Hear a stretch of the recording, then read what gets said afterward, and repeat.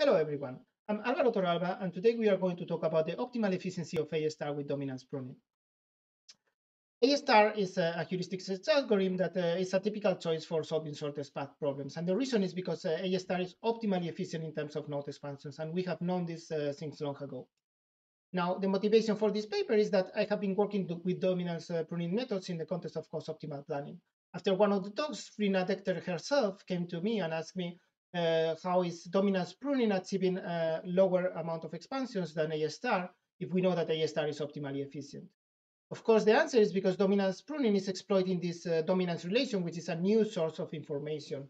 And that means that under this new source of information, the previous results of optimally efficient of A star are no longer valid. However, this brings up the question, why are we using dominance pruning in A star then?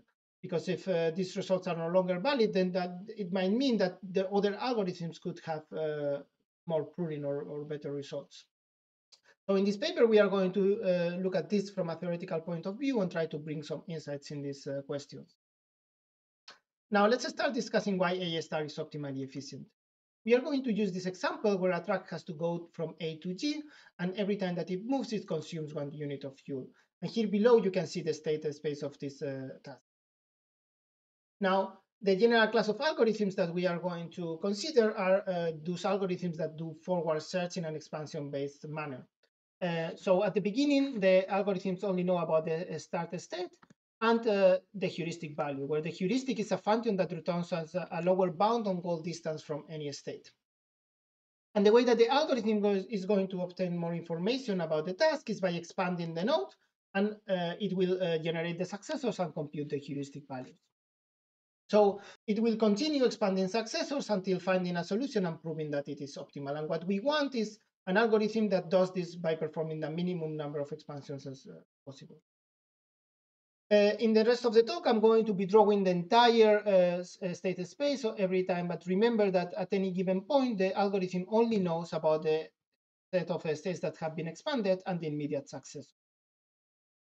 Now, what characterizes A star algorithms is that they expand nodes based on the F value. So they will always pick a node with minimum F value to expand it, where the F value of a node is just the distance from the initial state plus the heuristic value. We see that this is a family of algorithms because at any given point, there might be more than one possible choice. For example, here we have two different nodes with F equals 3, and different tie-breaking strategies might pick different nodes. So we say that we have an A star algorithm for every possible choice. I recommend everyone reading Dechter and Pearl paper because it has a lot of interesting results. But the one that we are going to focus here is that A star is one optimal on consistent instances.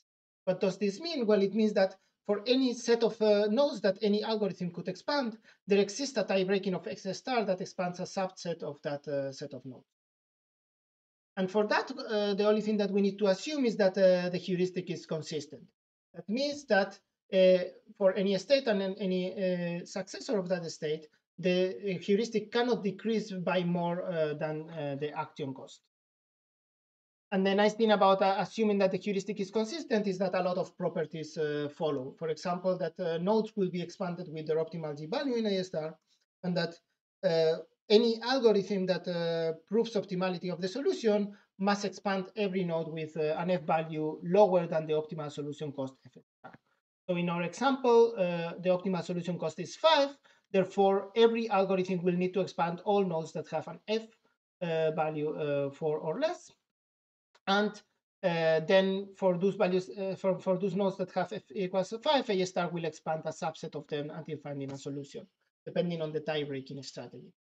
For example, this could be the minimum number of nodes that need to be expanded.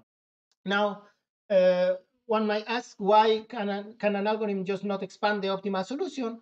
Well, because then the algorithm will not have any information on what's beyond B9. And as far as the algorithm knows, there could be a transition from B9 to F5, leading to a total solution cost of 3, which of course, this means that if the algorithm doesn't expand B9, it has not proven that the solution is optimal. And there will be some problems where the algorithm returns suboptimal solution.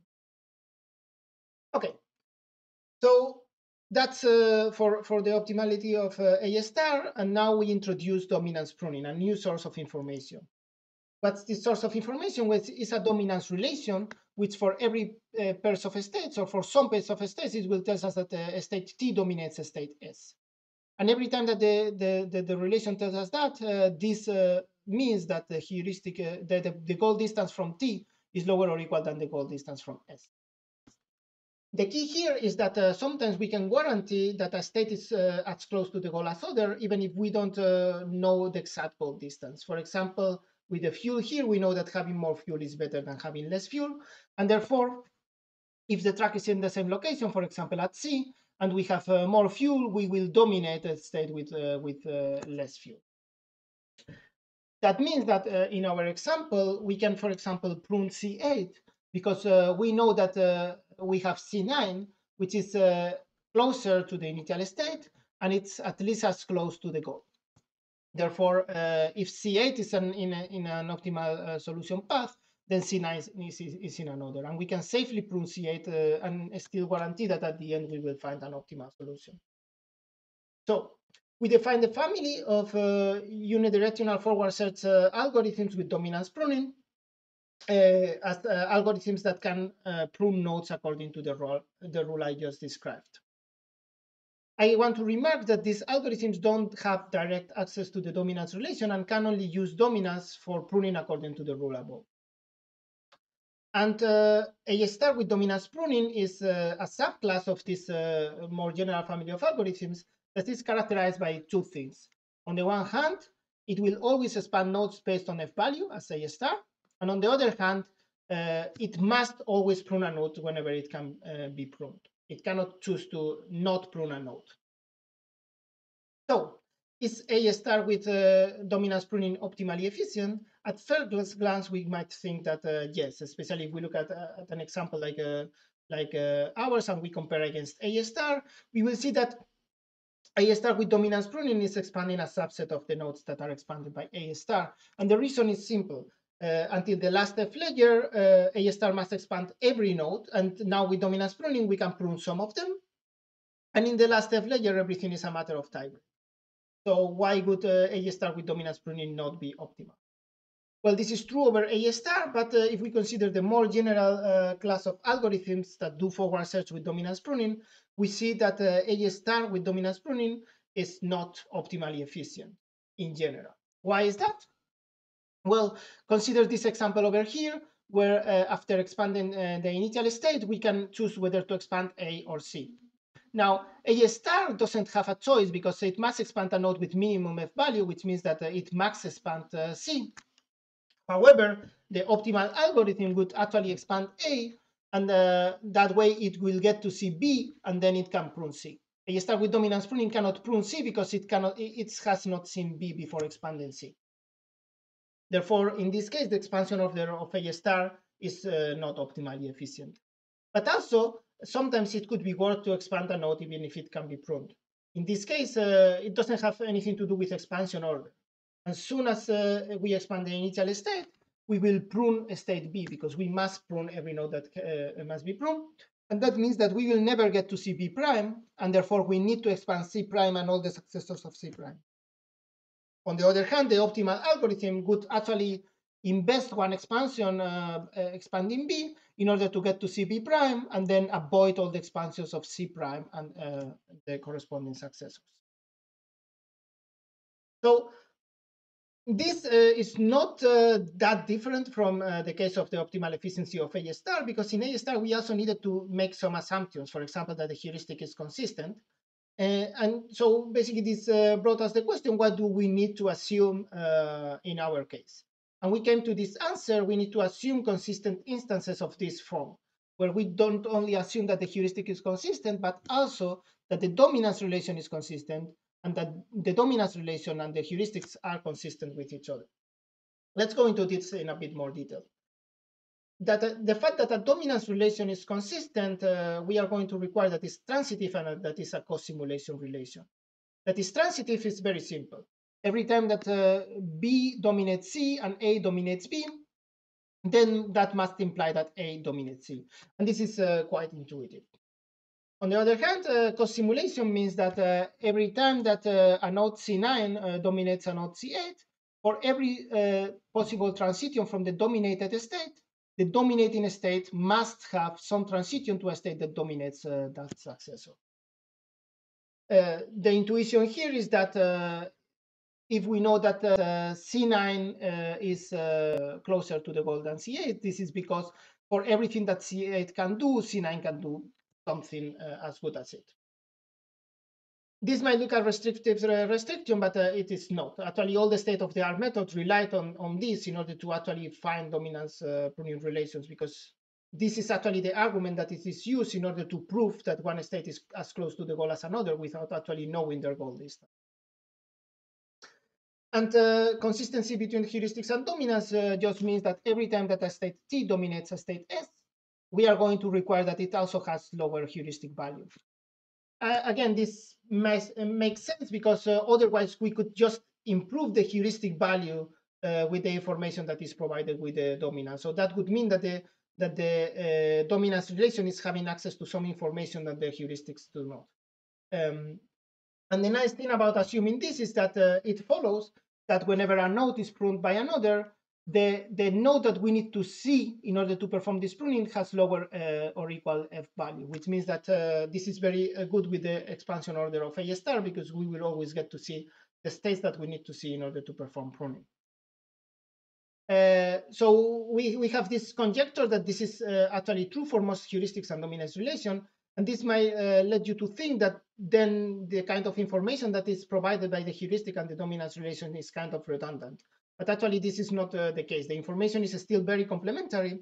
And the reason is that the information that is provided by the dominance relation is much stronger than the one provided by the heuristic, because it gives us guarantees according to which state is as close to the goal as the other. And the heuristic doesn't provide those guarantees, but on the other hand, we can use the heuristic for any pair of states, which for the dominance relation only gives us information about a subset of pairs. So with all those assumptions, can we now prove that A star is one optimal on consistent instances? Well, in our running example, again, it looks like yes. But if we just make this a small modification, increasing the cost of this edge to 2, now we will see that now we have actually two optimal solutions, one that goes to G5 and another one that goes to G4, and both have cost 6. And the point is that A star with dominance pruning cannot guarantee to find a subset of the nodes, because by pruning this node, it will not be able to find the solution above. So in this case, A star with dominance pruning is expanding some nodes that are not expanded by A star or other algorithms. So we need to change the optimality criteria, and what we do is to consider whether A star with dominance pruning expands a minimum amount of nodes and not an exact subset of the nodes. And we can prove that A star with dominance pruning is optimal according to this criteria on consistency. I will not go into the details of the proof, but main idea is that if we consider the set of nodes that is expanded by some algorithm, we can transform it into the set of nodes expanded by some tie-breaking of A star with dominance pruning by removing the nodes that are not expanded, but A star with dominance pruning, and then adding some nodes.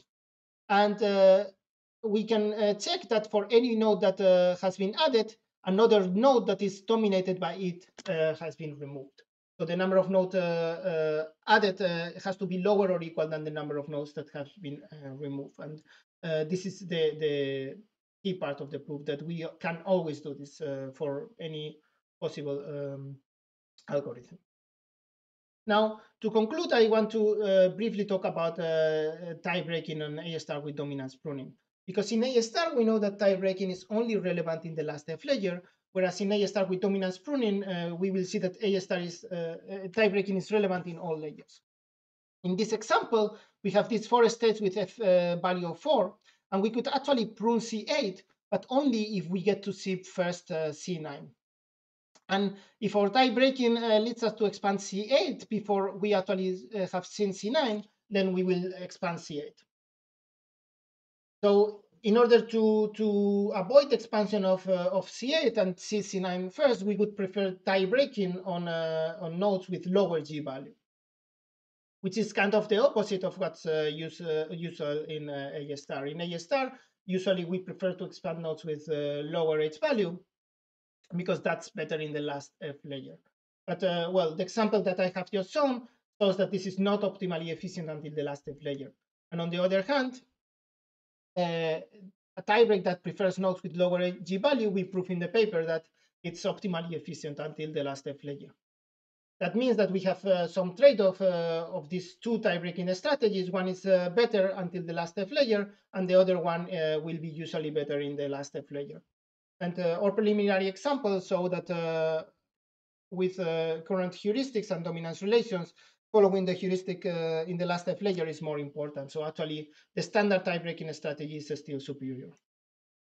So in conclusion, we have introduced dominance pruning techniques that have a new source of information for heuristic search algorithms, but we have shown that A star with dominance pruning is still optimally efficient if we have some assumptions on the consistency of heuristics and dominance relations.